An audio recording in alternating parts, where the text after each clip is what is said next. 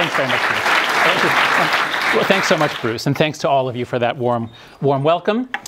So 2016 is a very, very strange year. It feels very strange around the world. Extraordinary violence in Syria and Iraq, driving political events in Europe, novel events, the likes of which nobody expected. Of course, in the United States, our political season is producing something that nobody ever expected.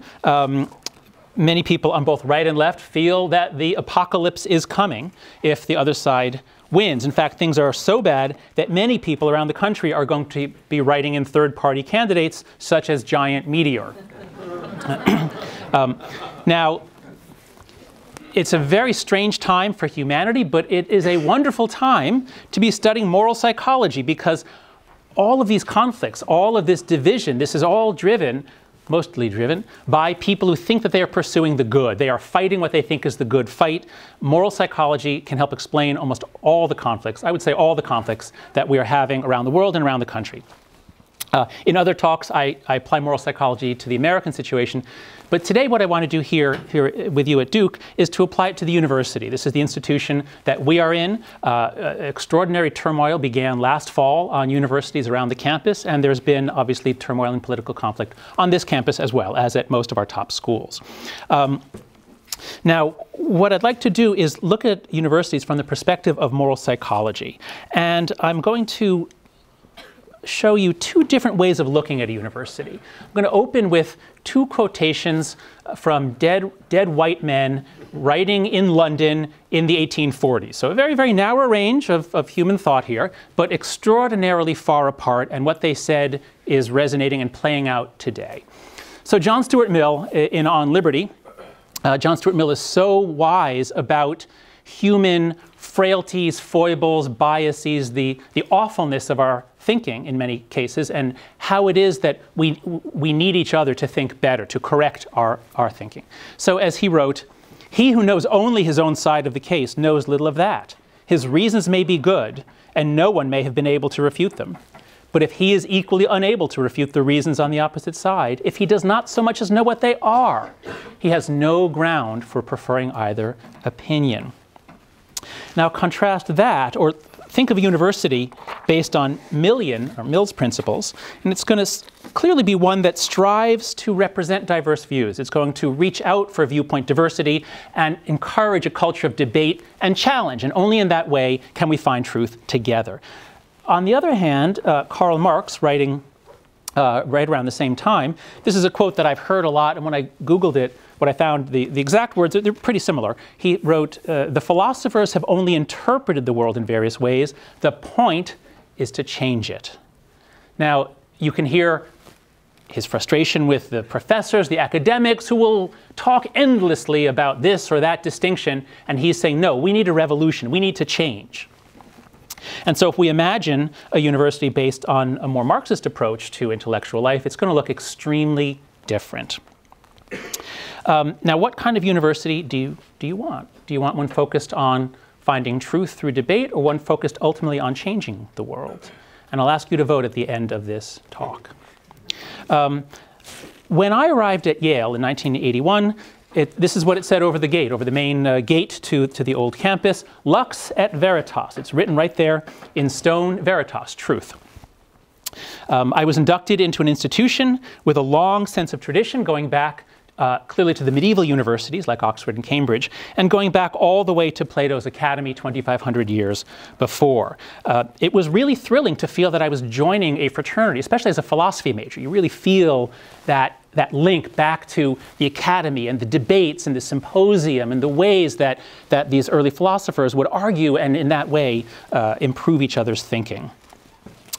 Yale did not live up to its mission perfectly. No institution does.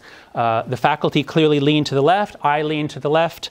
But it had a very, very active culture of debate and argumentation, and it was so much fun. I have made my home in the academy ever since. But beginning in the 1990s, I believe, universities began to change. What was written over their doorway began to change. And I think they began to adopt change itself as more of the motto, the mantra, and not just any change, not just change for the sake of change, but social justice particularly. Social justice becomes much more important in the life of universities, I believe, in the 1990s.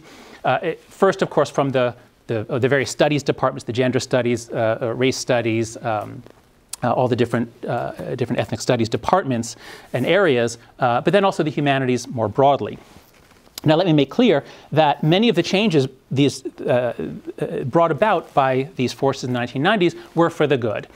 To the extent that the faculty became diversified, that's all to the good. To the extent that the areas studied, why study just the leaders and the kings and the presidents? Why not study the common people, the people who are oppressed? So to the extent that this was broadening what we study, broadening the people studying, broadening the canon that undergrads read, the books that they read, this is all to the good. I'm very happy about those changes. But I think this set in motion in the 90s, a set of changes that are resonating today and that can help explain what happened last fall all around the country and the very rapid transformation that's occurring this year and last year. Now,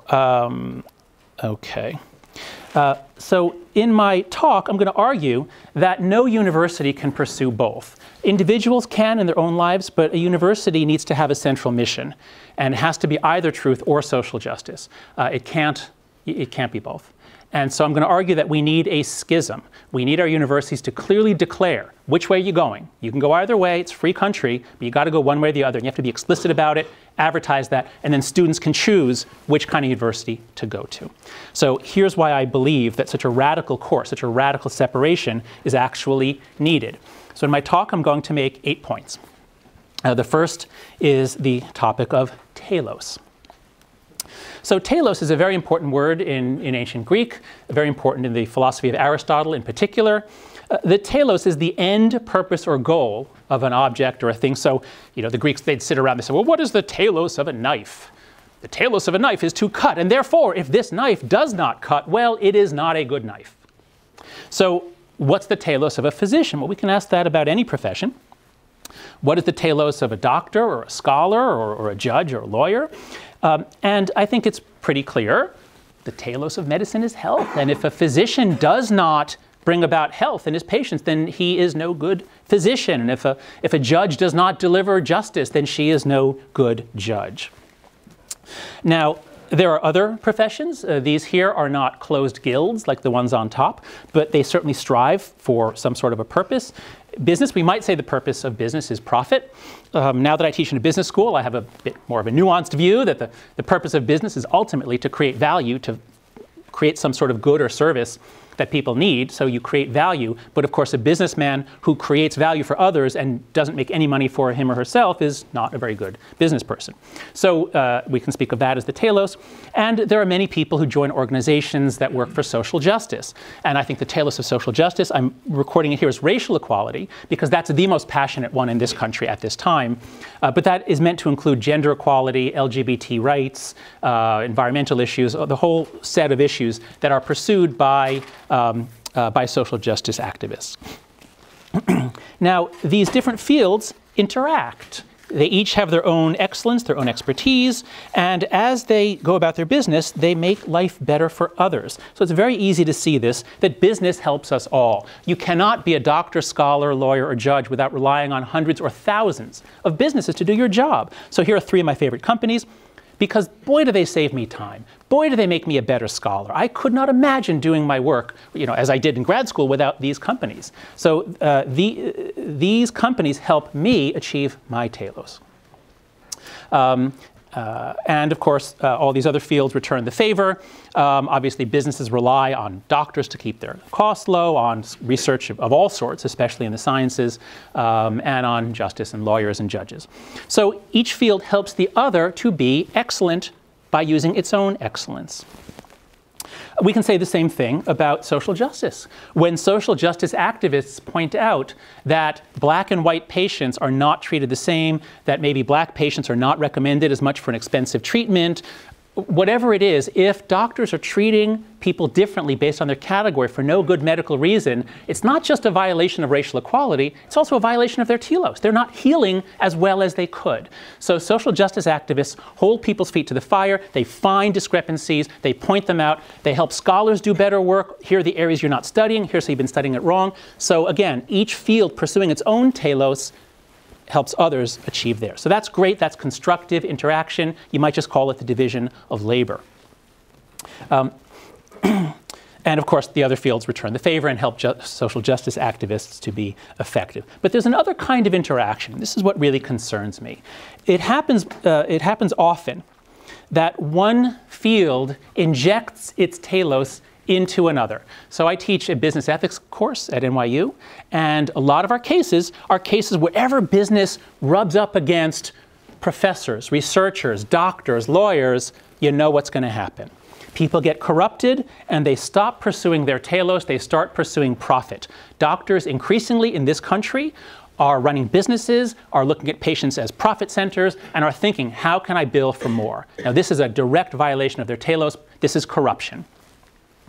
The most dramatic case I've seen recently with really historical effects is this one. A couple weeks ago in the New York Times, we learned that you were all raised thinking that fat was bad for you, right? When you were kids, you were told, cut out the fat. Well, that was never true. There was never good evidence for that.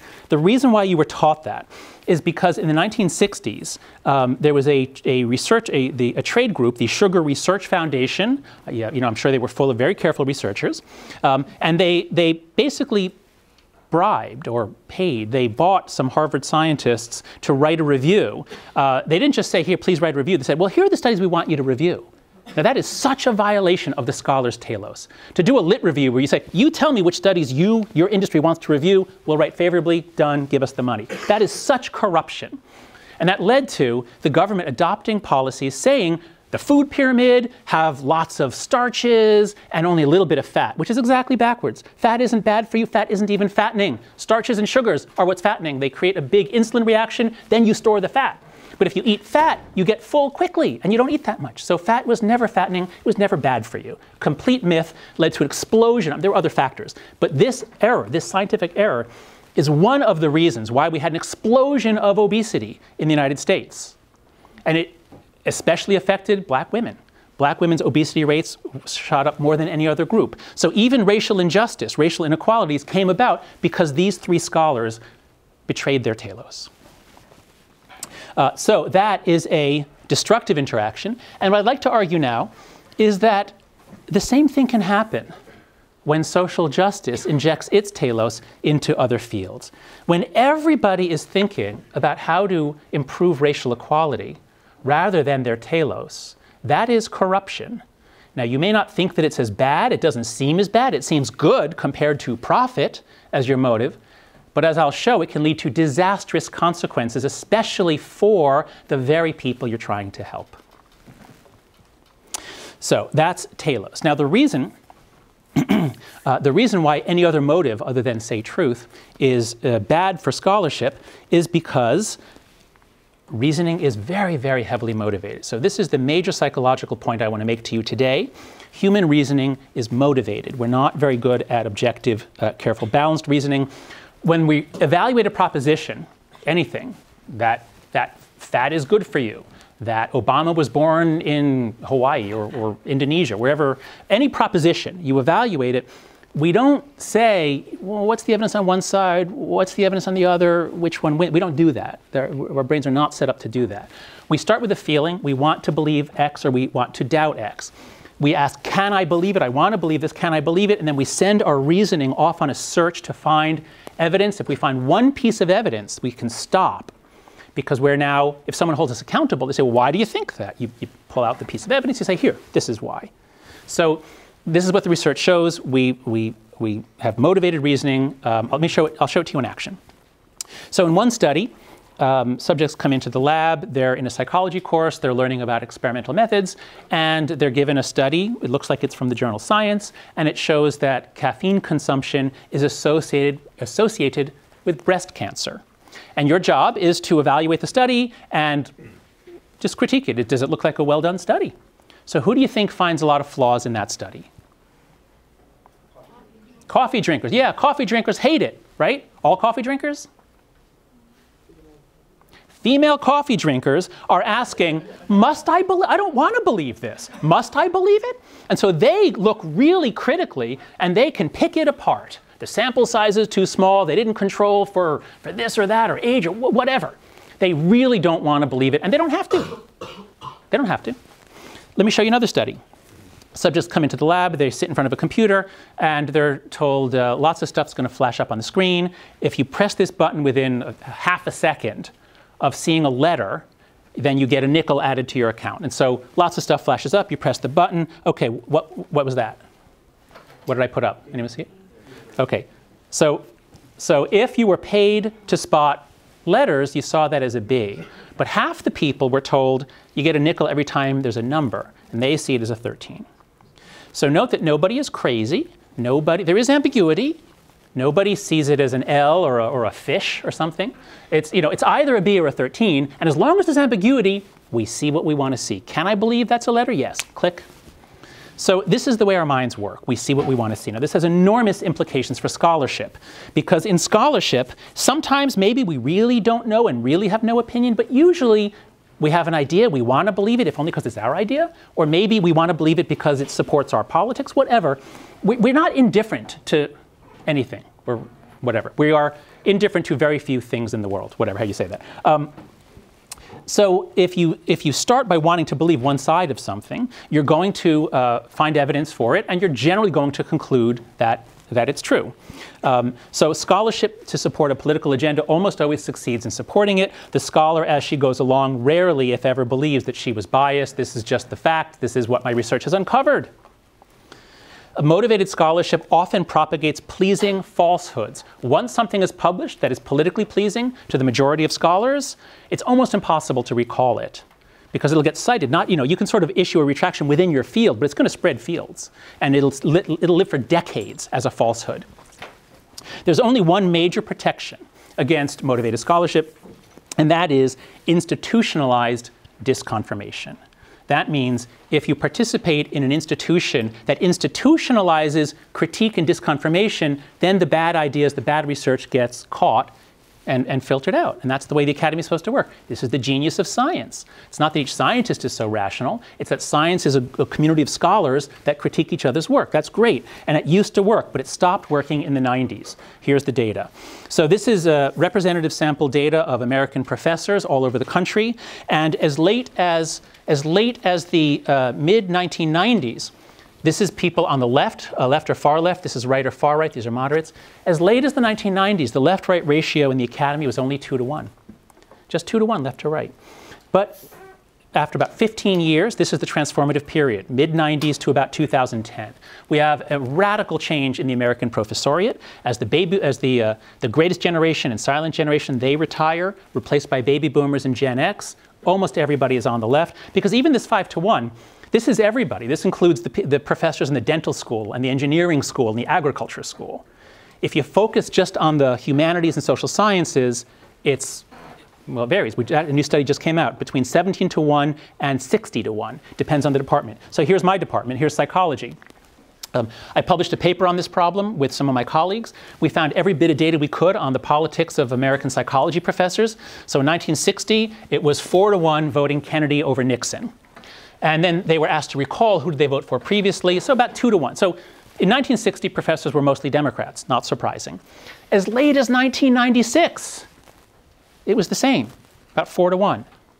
But look at what happens by every measure afterwards. Whether you look at where you are left, right, or who you voted for, it shoots up. And the data that just came out last week, a new paper by Langbert, Mitchell Langbert, is 17 to 1 for this year. So it's skyrocketing up. Very few people understand this. Very few people in this country know just how radically the professoriate has changed in the last 20 years. And what this means is that you undergrads here, you are exposed to less political diversity than ever before in the history of this country, except maybe for the 18th century when they were divinity schools. But since they became research universities, there has never been as homogeneous, as politically homogeneous a professoriate as we have this year. And it's all very, very recent. This is not a slow change. It's a very rapid change with profound consequences for everything that happens at the university. Now, what are those consequences? For students, I think those consequences are that orthodox views, whatever is politically pleasing to the left, become much more strongly held now than they were 10 or 20 years ago, but much less weakly supported. People don't know the reasons for their beliefs because they've never been challenged. Nobody dares challenge them. And this was Mill's concern, that if you're not even exposed to anybody who believes the opposite, you can't know what you think you know. Secondly, students walk on eggshells in class discussions. Now, this isn't only the problem of the shifting balance. This is also social media. But what I'm finding as I speak around the country, students are complaining in private that in their seminar classes, someone says something and nobody dares to disagree. There's just not the kind of give and take and argument. People are afraid. They're afraid they'll be crucified on social media. They're afraid, they say mostly of each other, not so much the professors as each other. But the point is students are walking on eggshells, and that means in your classes, I hope it's better here at Duke, but what I'm seeing around the country is in classes, students are much more afraid to speak up and disagree than they were 10 or 20 years ago. They're walking on eggshells. Many become intellectually fragile. And I'll talk about fragility in a few minutes. Because if you've never had to defend your ideas, and then suddenly you're challenged, then it feels like a phrase that some use is, you have invalidated my existence. Students now say that. If you challenge a core conviction, they say, you have invalidated my existence. And that's a form of violence. And so we can't allow that. We can't allow a speaker on campus who might do that. The consequences for faculty are almost as profound. Certainly there's a misallocation of effort as many people flood into the trendy topics. I read recently almost nobody is studying or teaching, or there's a huge decline in teaching military history and even political history. Everybody's focused on the trendy topics. So misallocation of effort, loss of rigor, fear of dissent, and fear of students. The professors are increasingly afraid of students. Everybody's on the left, but they're increasingly being hauled up for some charge of racism or sexism, and they don't know why, but professors all over the country are pulling videos, pulling material. They're not presenting things that might be provocative, because what if a student feels somehow victimized by hearing that? They take you in front of the Equal Opportunity Commission. It takes weeks or months. It's horrible. So you are being exposed to far less provocative material. I can't know that for sure about Duke. But nationally, undergrads are being exposed to far less provocative material in 2016 than they were even in 2014. Just the last 2 years, professors all over the country are changing their teaching because they're afraid of the students. So that's motivated reasoning. And the reason why political orthodoxy becomes so dangerous and you get all this strange stuff happening is because political orthodoxy then, or any kind of orthodoxy, activates the psychology of sacredness. So I study morality and the origins of morality. I'm very interested in cooperation, the origins of cooperation. There are almost no species on Earth that are able to cooperate in large groups. Bees are great at it. Of course, their trick is that they're all sisters. They're all in the same boat genetically. This is a termite mound in Australia. Again, same trick. So nature discovered this way of creating ultra-social species where millions can work together to build something huge. There's only one species on Earth that can do it without being siblings, and that's humans. So this is Babylon, and this is Tenochtitlan. And what we find in the archaeological record is that wherever there is civilization, it starts with temples, or at least the record begins with temples. And the reason I believe we always start with temples is that humanity's great trick, our evolutionary trick over the last million or so years, half million or so years, I'd say, is we evolved a psychology of sacredness. We evolved to be religious, and that means if we circle around something, we then make that thing sacred, and then we can trust each other. So this is straight from Emil Durkheim. I take this straight from Emil Durkheim, the sociologist, I think one of the greatest social scientists ever. And so these are Muslims circling the Kaaba in Mecca. And as they circle, you know, if you take a wire and you move it through a magnetic field, you generate electricity, the capacity to do work, a polarity. And Durkheim used that metaphor too. He said that social rituals generate social electricity. And then the group can function as one, they can work together, they can fight against other groups. So that's our great trick. And we do this all the time. It's not just gods and manifestations of God. So the flag becomes sacred, especially during wartime. Soldiers circle around it, and then they will risk their lives for each other. So what is sacred at a university? I mean, what do we circle around? This is Raphael's School of Athens. What are they trying to do there? Well, obviously, I mean, it's right there on the crest. Veritas, that's right. That's what's sacred at a university, right? That's the most important thing for us, right? We circle around that. But my argument is that what has been happening since the 1990s is there's been a change. The most sacred thing at a university is the victim. Not in all departments, not in the sciences, but in the social sciences, especially the humanities, the victim is the most sacred thing. Now, you can see this especially here. There are 6 groups of victims traditionally since the 90s. So whenever there are big political blow-ups and controversies, they tend to be around race issues, gender issues, or LGBT issues. Those are the big 3. There are 3 other groups that are sacred too, but there just seems to be less controversy around Latinos, Native Americans, and disability status. They all matter, but these are, I believe, the 6 sacred groups since I joined the academy in the 90s. Now, the last 2 years have been so extraordinary. Again, studying moral psychology, it's like I go back and forth between saying, oh my God, the world is going to hell and I'm scared out of my mind, to saying, oh my God, this is so unbelievably interesting. I can't believe that moral psychology helps us understand everything. So the last 2 years have been extraordinary because there's been a revolution just in 2 years. We've added a 7th group. So now Muslims, it depends on the school, but at some schools, Muslims are now in the sacred category. So any criticism of Islam or of Muslims is equivalent to, well, it can't be done. Transgender issues have rocketed from obscurity a couple of years ago to the front line of campus politics now. And of course, Black Lives Matter, since we all saw those horrible videos beginning in 2014 of unarmed black men being killed. So there's a huge amount of moral passion, and it comes onto campus, and it is transforming the life of the university. You know you're in the presence of sacredness when any little thing, any little affront or insult elicits a huge reaction. So if somebody on campus were to use an American flag or a Bible in an art project, maybe they put it on the floor, maybe they mix it with something. Do you think that would be okay? Well, you know, it happens, but for people on the right, it's very easy to see this for conservatives. The flag and the Bible are sacred. Any little thing is blasphemy, is treason. Those are sacred objects. You can also see it on the left. Obviously, civil rights leaders. Martin Luther King is a hero.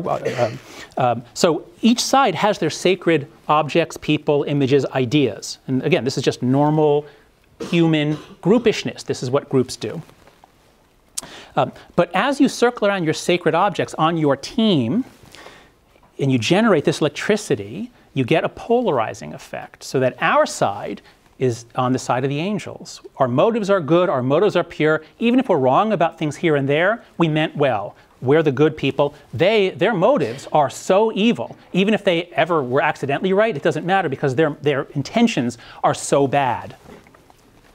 And the clearest expression of this, what this has given us, this polarizing, has given us what some sociologists call victimhood culture. This is the key to understanding the new moral culture on campus just in the last few years. So these 2 sociologists, Bradley Campbell and Jason Manning, they wrote this wonderful essay 2 years ago.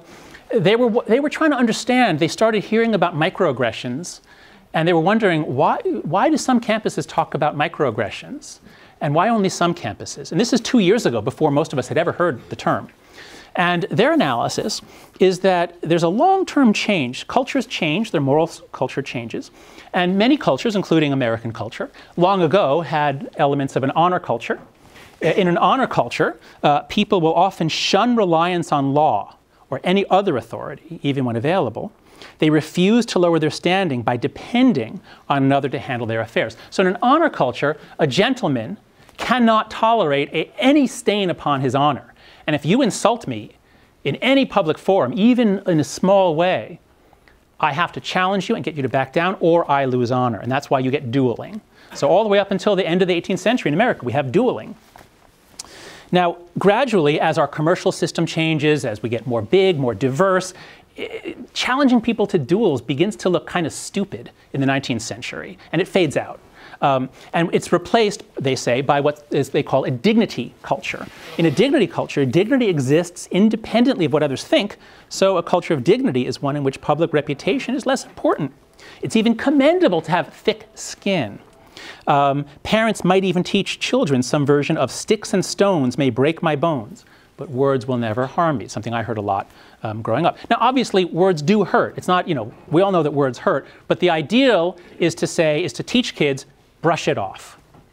If you want to respond to every insult, you're a fool, and you're destined for a life of misery. Just toughen up, brush it off, forget it.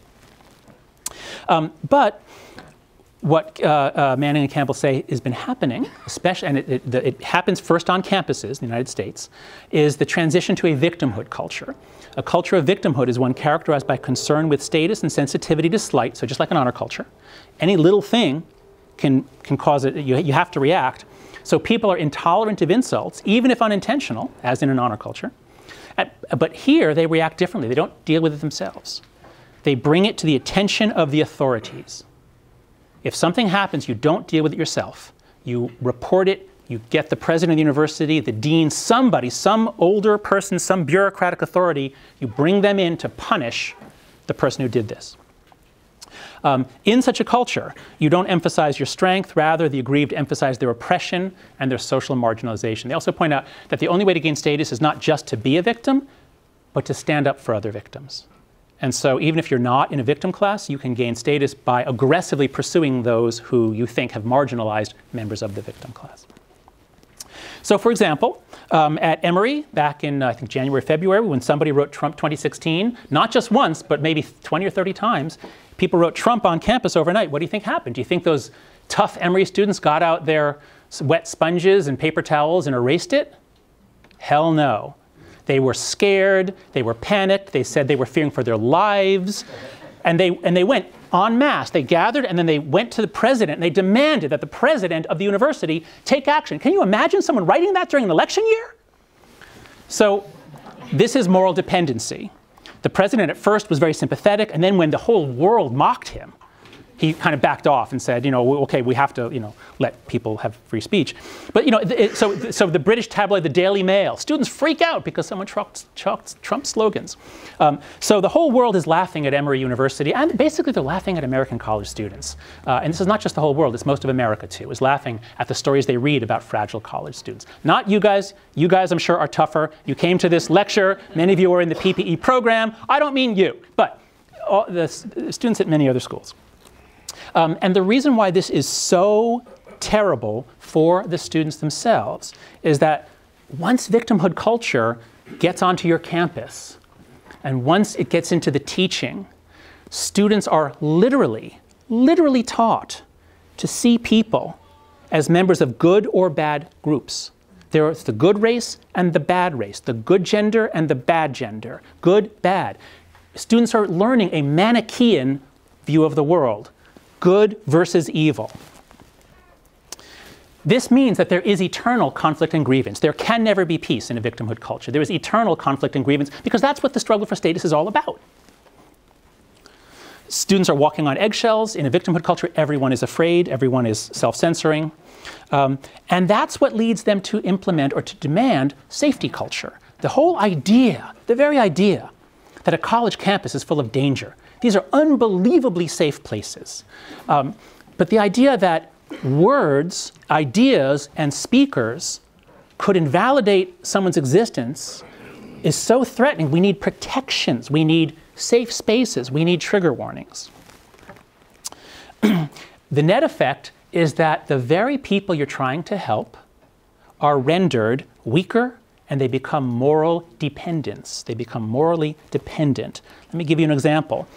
2 weeks ago, when we had the Trump-Clinton debate at Hofstra University, and for the students, the Hofstra students coming in, there was a sign, trigger warning, because Donald Trump is there. So, he's triggering. So the event conducted may contain triggers, sexual violence, sexual assault. If you feel triggered, please know there are resources to support you. And it lists 5 different organizations that you can go to for support if you feel upset by Donald Trump. Now, this is textbook case of moral dependency. So the reason why this is so bad for students is because of the other big psychological idea I want to share with you, which is anti-fragility. My first book, The Happiness Hypothesis, it was about 10 great truths, insights from around the world and across the millennia. Truth number 7 is that people are anti-fragile. So as Friedrich Nietzsche put it, what doesn't kill me makes me stronger. And there's a lot of research. It's not always true. There is PTSD. There are some things that can damage you. But for the most part, it's true. It's a great truth because it was noticed by many wise people in different cultures. Mengzi or Mencius said, when heaven is about to confer a great responsibility on any man, it will exercise his mind with suffering, subject his sinews and bones to hard work, and place obstacles in the paths of his deeds so as to stimulate his mind, harden his nature, and improve wherever he is incompetent. You cannot be a great man or woman unless you have suffered, faced adversity, been banged around, failed, and come back, gotten back up 50, 100, 500 times. That's the only way to greatness. There's a wonderful book by Nassim Taleb called Anti-Fragile, and this is the key idea. And Taleb, I talked to him about this. He wishes he could find a better word, but there isn't one. So he made this word anti-fragile, but it's exactly right. And he describes anti-fragility as systems that increase in capability, resilience, or robustness as a result of mistakes, faults, attacks, or failures. And he's very clear to say this is not resilience. If something is resilient, that means you can beat on it and it won't break, but it doesn't get stronger. No, he means things that actually get better. And so the examples that he gives that anyone can see, so bone is this way. Bone will toughen and harden to the extent that it's needed. And so if you take it easy on your bones, if you don't work them, if you're in weightlessness for months, they get weaker and weaker and weaker, and then when you experience weight, they'll break. The immune system is the same way. It is expecting experience. If you raise your kids and you use a lot of antibacterial wipes, you are crippling their immune system because the human immune system can't reach adulthood unless it experiences millions or billions of kinds of bacteria, hookworm, all sorts of parasites that it's expecting that it learns from. So the immune system will be crippled if you protect your kids. And of course, children. Children will be crippled if you protect them. So as we wrap our kids in bubble wrap, and this is what we began doing. So American parenting changed in the 1980s for a variety of historical reasons. In the 1980s, we began massively protecting our kids. Now, it's true there was a crime wave that began, so it wasn't imaginary. And it was amplified by the arrival in 1980 of cable TV. So we were afraid for our children, unnecessarily, it turns out. But we really sort of threw the blanket of protection over them beginning of the 1980s, and it wasn't just as infants. So helicopter parenting really takes off in the 1990s. Kids are raised for a variety of reasons. Parents are always there, helping. Wait, here, you need a Band-Aid. Did you remember this? So kids are not, they're not having unsupervised time. Unsupervised time used to be a feature of childhood. Every child spent a lot of time unsupervised every day. They'd work it out. They'd have fights in the playground. Some would call them stupid. They'd fight. But these are the experiences that make you grow up. And of course, now it goes all the way through college. I occasionally hear from business people tell me that when they turn someone down for a job, it has happened that their parents, the kids' parents, call them. So what do you think happened? How did it happen that when Hofstra University has the great honor to host the first debate, how on earth did it happen that Hofstra, rather than saying to its students, hooray, go sit in the front row, how did it happen that they came swooping in saying, now kids, if you're upset, here's 5 numbers you can call. We're here to help.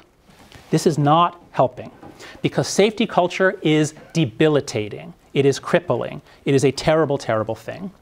Those who embrace it, those who embrace as an identity, my identity is that I am a victim, I am a member of a marginalized or oppressed group. I'm not denying that there's oppression. I'm saying if the more you foster that as your core identity, the weaker you get, the more angry you get, the less likely you are to thrive after leaving the bubble of safety. Who gets stronger from this? Straight white men. Straight white men are the only beneficiaries here because for 4 years they're told you're the bad guys, you're the evil ones, and there are no resources to support you in particular. What does that sound like? Frequent criticism and no special support. What does that sound like? A job, right? That's what a job is, okay? So straight white men have 4 years of preparation for a job. Whereas anybody who grasps that identity has 4 years of dispreparation, or whatever you might say. And as I've been giving these talks, and I talk with people, and I meet business people at Stern, and they say, what is going on? I mean, I don't want to hire these kids. I mean, they're going to sue, they're going to cry. Like, what? I don't want these kids from this safety culture. So again, safety culture is debilitating. If you see signs of it here at Duke, run like hell. Or better yet, argue against it. Now, you might have some trouble arguing against it, because point number 5 is the presence of blasphemy laws. So I taught for 16 years at the University of Virginia, wonderful school. I'm sorry, I'm not supposed to say that here, am I? It's a school not too far away. And on many parts of grounds are these words from Thomas Jefferson: "This institution will be based on the illimitable freedom of the human mind. For here we are not afraid to follow truth wherever it may lead, nor to tolerate any error, so long as reason is left free to combat it." And he's basically pointing to institutionalized disconfirmation. That's the point of a university. So he's saying there will be no blasphemy laws at UV. You can say anything you want, and people will simply argue it down if you're wrong. But at a social justice university, there are many blasphemy laws. I just listed a few off the top of my head. Racism and sexism are endemic. Victims played no role in arriving at their current state. No difference of ability or interest. And affirmative action is good and more is better. So at most universities, if you disagree with any of these publicly, you can expect a very severe response. Now, why does this matter? There are lots of problems that we want to figure out. There are lots of things we want to think of. There are lots of racial inequalities. There are lots of gender inequalities. We need to understand what's going on, right? So a long-standing problem is that women are underrepresented on the faculty of STEM departments, science, technology, engineering. So what should we do? Well, at Harvard, back in 2004, I think it was, they had a conference on this. It was a closed-door conference, no public, no press, to really air ideas. They invited the president of the university, who's an economist, Lawrence Summers, and they asked him to give his thoughts. He's the president of a major university. Does he have any thoughts on why we can't get the numbers up in our STEM departments, the numbers of women? And so he gives a talk, and you can find it online. And, well, okay. Many people think that he said that women aren't as smart as men, and that's not at all what he said. In fact, I urge you to Google Lawrence Summers' Women in STEM. And if you read it, it's not that long. It is a model of careful social science thinking. Social sciences teach you to think about multiple forms of causality. It's hard to know what's what. And what he does is he comes in and he says, my guess is that there are many causes, and he lists 3. One of them is discrimination. But he says, well, as one of them, one of the 3 causes could be that there is a difference in the standard deviation of IQ scores. He doesn't say that men are smarter, because they're not. The IQ is the same. But the spread is different, so that at 4 standard deviations above the mean, there are going to be more men. So this is statistically what he's talking about. The IQ scores for women in the United States, the same mean, but the standard deviation is larger for males. And so if we look 4 standard deviations above or below, there are more men. There are more men at the very top and the very bottom. There's a lot of research showing that this is the case on measures of quantitative skills. There are some studies that suggest that maybe it's lower in other countries, maybe it's changing over time. So this could be something that will change eventually. But the point is that for recent history, for many decades, this has been true. This is the population of people we're sampling from who are applying for jobs as professors of chemistry at Harvard. It's going to come from the top. So that could be one of the 3 reasons. That's what he said. One of the 3.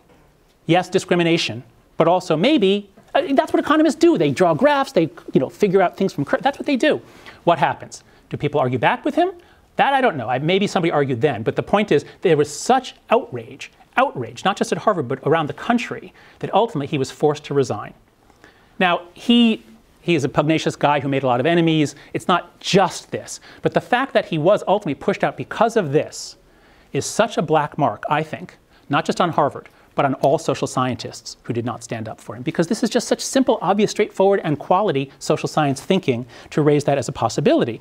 Because he committed blasphemy, and in fact, he violated 3 of those 4 rules. He said, he wasn't denying, but he was just saying, maybe the reason isn't just sexism, maybe there's other reasons. And he's blaming the victim. He's saying it has something to do with women. You can't do that. And he said, and of course he's saying, well, maybe it's not an average difference, but maybe the top end. So again, blasphemy. He committed 3 forms of blasphemy with that simple argument, and that's why he got fired. Here's one other example. So poverty in America affects children especially, and especially children from Black, Native American, and Latino families. One of our biggest problems, one that most undergraduates are concerned about, one that most professors are concerned about.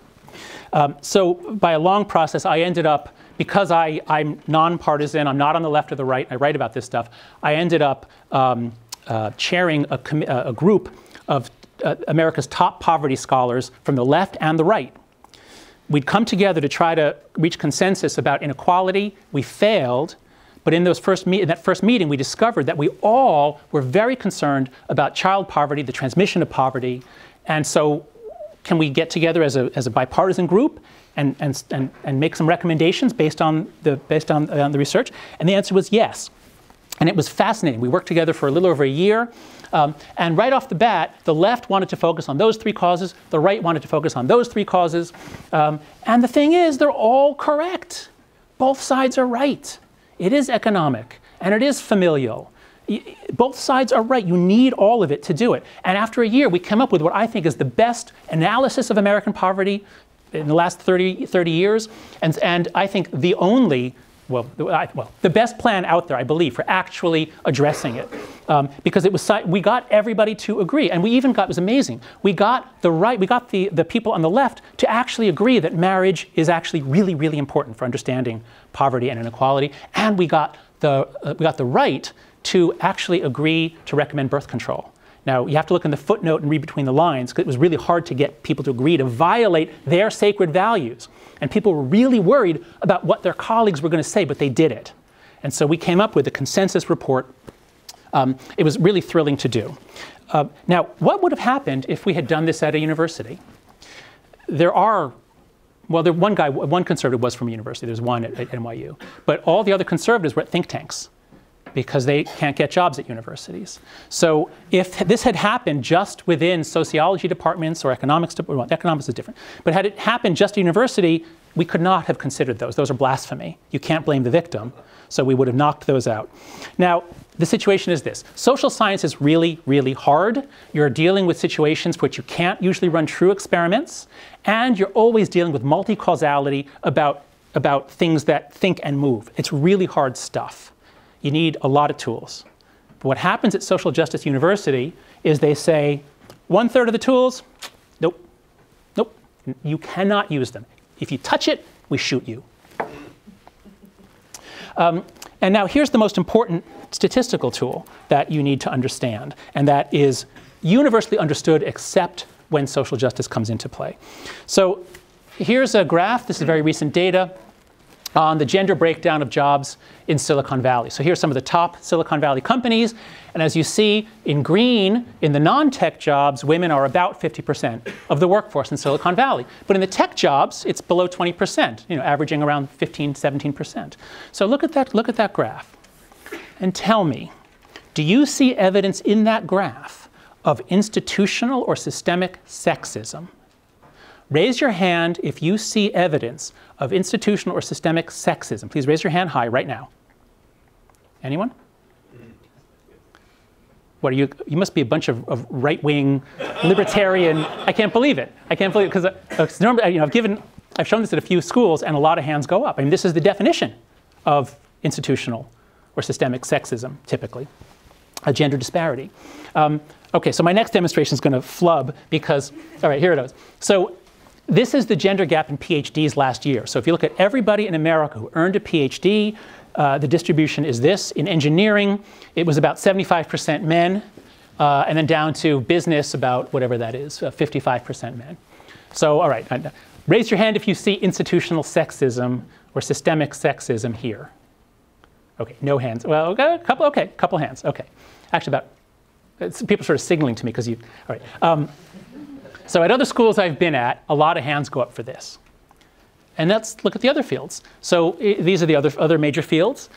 And in the other fields, women dominate, as they have since the 90s. Women, of course, earn women earn the majority of undergraduate degrees, master's degrees, and PhDs in this country. Women are doing very well in school. Men's performance is going down and down, especially the bottom half of the income distribution.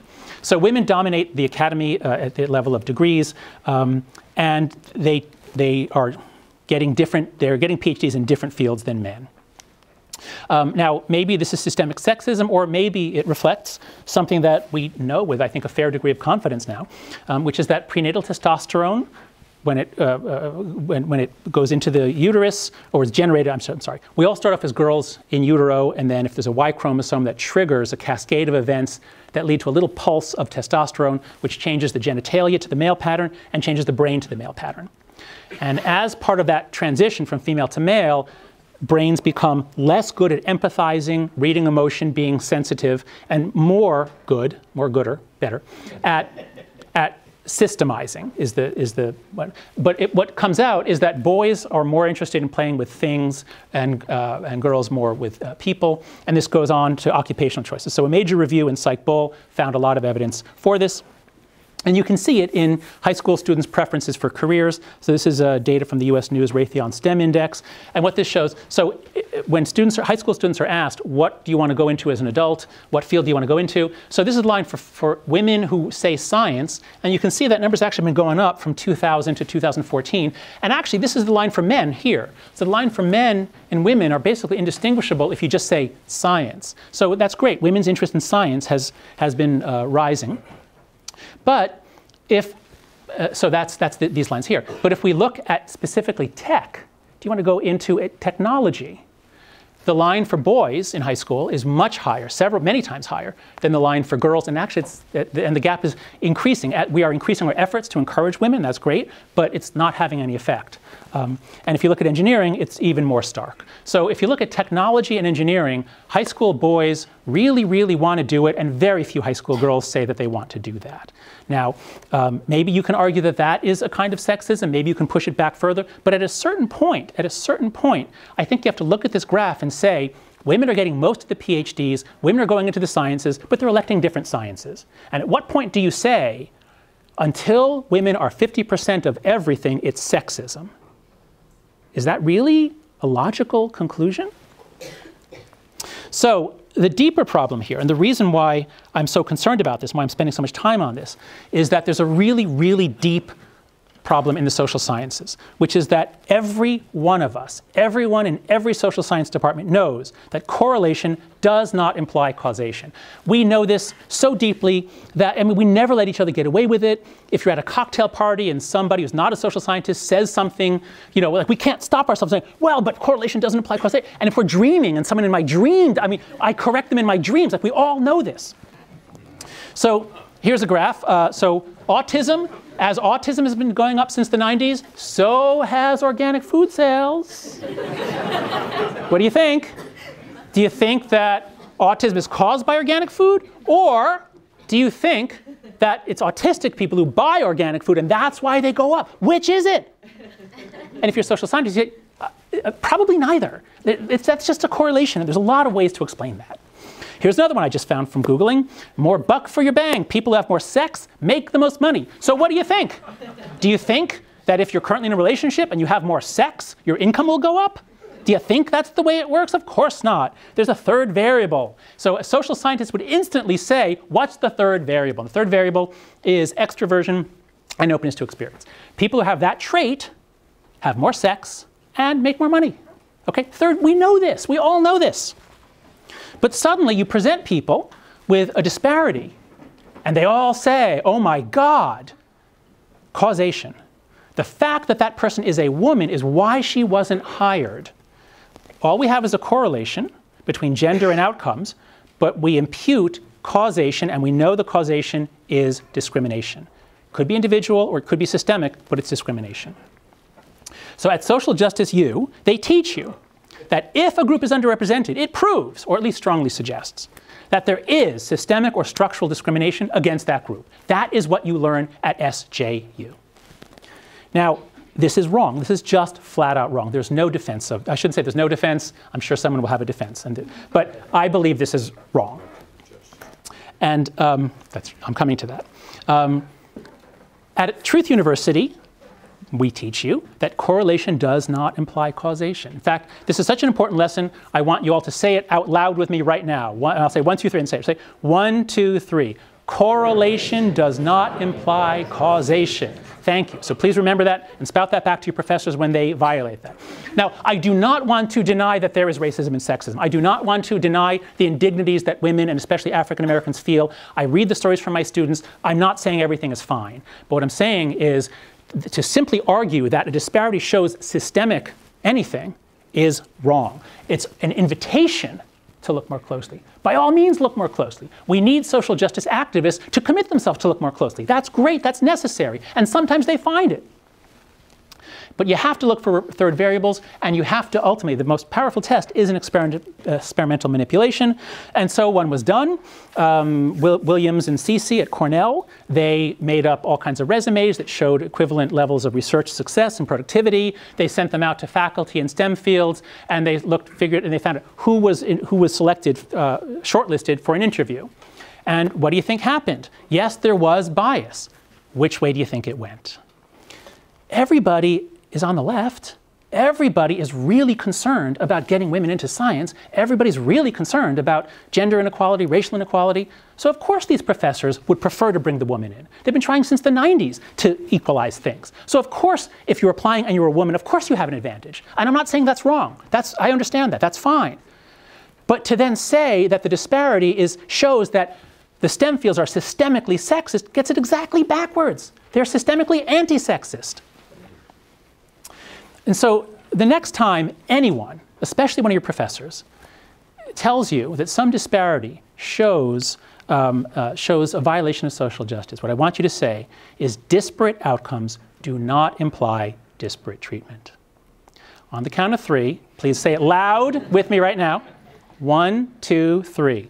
Disparate outcomes do not imply disparate treatment. Okay, thank you. Okay, so again, it is an invitation. It is an invitation to get to work and to look. But you know, false accusations are bad things. And in our society, in academic society, false accusations of racism and sexism are virtue signaling. People do it all the time because it's a good thing to accuse people of racism and sexism. But I think that's wrong. So my last major point on justice. So what is justice? The basic psychology of justice, the main theory that helps us understand justice, is called equity theory. And it's a very simple proposition. It's that we all keep track in our social relationships. And think about your living situation, if you have roommates or a group house, we all keep track. And so what's the ratio of my inputs? How much work am I doing? And then what am I getting out of it? That's the ratio. And if Mary is getting more, if her ratio is higher, that's upsetting. So we keep track of each other's ratios. And equality is a very important kind of fairness. Equality is a special case. If our inputs are all equal, well then of course, our outcomes should be equal. So if the bottom line holds, then of course the top line holds, okay? But what about the case where you're doing more work than Mary, and Mary's doing more work than Bob, but yet your outcomes are all the same? Now in a family we can tolerate that. But those of you who have roommates or you live in a group house, what percentage of you think that you do more than your fair share of the work and the cleaning and the grocery buying? Raise your hand if you think you do more than your fair share. Okay. And raise your hand if you think you do less than your fair share. Okay, a few. All right. So, but in general, people think that people are biased. They do motivated reasoning. They think they do more than their fair share. Now, I've read a lot of definitions of social justice. It's very hard to understand exactly what the definition of social justice is, but I think there are two parts to it. So social justice activists are very focused on disparate treatment of individuals, and that is a subtype of justice. That is good. Everybody should agree that that is a thing to focus on. If people are treated differently because they are black or gay or female, that is wrong. That is an outrage. That should stop. Somebody should stop it. But there's another part of social justice. Social justice, as I experience it, as I hear it, as I read about it, it is not mostly about disparate treatment. It is mostly about disparate outcomes. And when social justice is focused on achieving equal outcomes for all groups, then it's no longer a subset of justice. Part of it is justice, part of it is outside of justice. And if you want to understand why, let me work through an example. So in 2006, under George W. Bush, the Department of Education began prosecuting Title IX offenses. And so one thing that they noticed is that in public schools around the country, boys are disciplined, expelled, and suspended more often than girls. And the ratios are gigantic. I mean, it's often 10 to 1 or more. And so the Bush administration thought, this is unfair, this is a violation of Title IX, You can't be discriminated against against boys in this way. And so they told schools that they must eliminate gender disparities in punishment. And so what did schools do? Well, what are they going to do? They have to now crack down on the girls. If a girl does anything wrong, because girls are so much better behaved than boys, so if a girl does anything wrong, we have to suspend her. And if a boy does anything that isn't violent, we have to look the other way, because we've got to narrow that gap. So think about that. We know that boys have many more behavior problems than girls.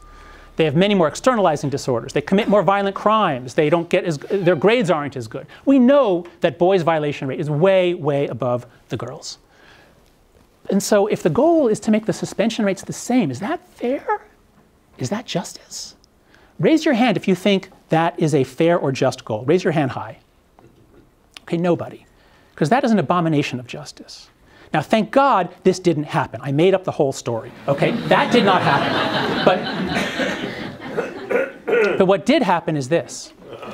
In 2014, the Obama administration, Department of Education, Office of Civil Rights, noticed that punishment rates are very disparate by race. This is true. And so the Civil Rights Act prohibits such discrimination, and they tell schools that they must eliminate their disparities. They send one of their infamous Dear Colleague letters warning schools, you better even the rates out or we're coming after you.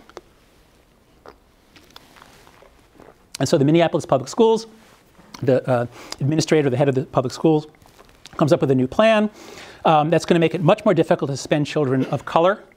And of course, they're going to try to crack down on the white and Asian kids because they got to get those rates equal. So what do you think? We know that the Black and Latino violation rate is higher, not just from the corresponding crime rates outside of school, but just from the fact that boys raised without marriage, boys raised with men cycling through the home, have many more behavior problems. So we know that the rates are different. And if the goal is to equalize the rates of punishment, is that fair? Raise your hand if you think that would be fair. So this is an abomination from the point of view of fairness or justice to do that. And that's why I say that when social justice, as I see it, as we practice in this country, when social justice demands equal treatment, it is justice, it is right, it is good. And when it demands equal outcomes without concern for inputs or differences, it is unjust. And the only way to achieve those equal outcomes is through injustice. If it would simply do this, then most of the conflicts with truth would go away and we wouldn't need the schism. But that would involve committing blasphemy, so don't hold your breath. Okay, so that's the bulk of my presentation. The implication, then, is that these two are incompatible as the telos of a university. Each must choose one. Fortunately, the schism is underway. Brown University has volunteered to lead it. Christina Paxson wrote to the faculty saying that Brown is a bedrock commitment to social justice. The faculty wrote back in the newspaper, we applaud the call to unite around a university agenda of social justice. Unite around it. Circle around our sacred value. That's what holds us together. So Brown, we just found out last week, the left-right ratio in the humanities and social sciences is 60-1. It is the most left-leaning school of the major schools in the country. 60-1 left-right ratio at Brown. So Brown, fine, let them do it. They're going to spend $100 million on diversity and inclusion. That's their choice. It's their money, it's their donors' money, whatever. They're going to spend a lot of money on diversity and inclusion. So they're going that way. Chicago has declared the opposite. So the University of Chicago sent a rather clumsily worded letter. It's foolish for them to say we don't allow safe spaces. There's a right of association. But what the dean of students meant was classrooms at Chicago are not safe spaces. That's what he was trying to say. So they're going to lead the schism, and I think what I'm calling for is not actually very radical because it's already happened. So these schools, they used to be divinity schools, and we still have schools that devote themselves to Jesus Christ. So here's Wheaton College, and they say right there on the website, for Christ and his kingdom. That's their telos. If you go to that school, our mission is to serve Jesus Christ. Now you'll take English courses and history courses, of course, but they're clear. Our telos is to serve Jesus Christ. So we've already had a schism where some schools, they were all Christian schools originally, Some went to Christ, some went towards truth. We've already had that schism. All I'm saying is let's have one more. We need one more. We already have a place. For people on the religious right, they can go there. People on the far left, social justice left, they can go to Brown. But shouldn't we have some schools for people who are not on the far right or far left? And so that's my question for you, for Duke. Well, I guess I have a hint at which way you're going to vote already. But which way do you want to go? Raise your hand if you think Duke's telos should be serving Jesus Christ. Raise your hand. OK, we actually have 4. OK. Raise your hand if you think that Duke's telos should be social justice. Raise your hand high. 1. OK. And raise your hand if you think it should be truth. All right. OK, well, all right. Sorry. Got a little head. Are there hands for rejecting false dichotomies? You mean trichotomies? No, I know that some of you would reject it, but I think we have a clear show of sentiment. OK.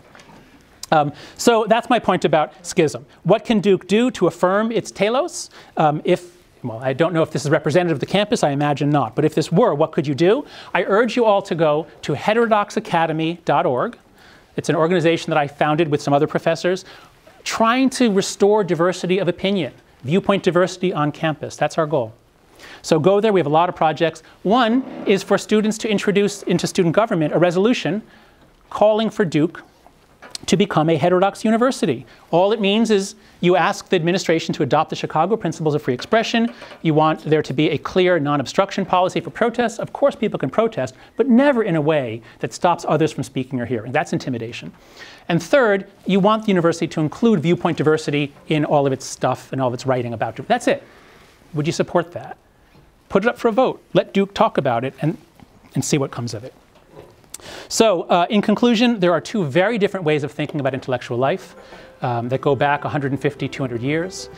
They've led to 2 very different ways of thinking about universities, and I'm thrilled that you have all identified, or most of you have identified, with John Stuart Mill's view in which the point of university is to understand the world, because only if you commit to truth, I believe, can you actually achieve justice. Thank you.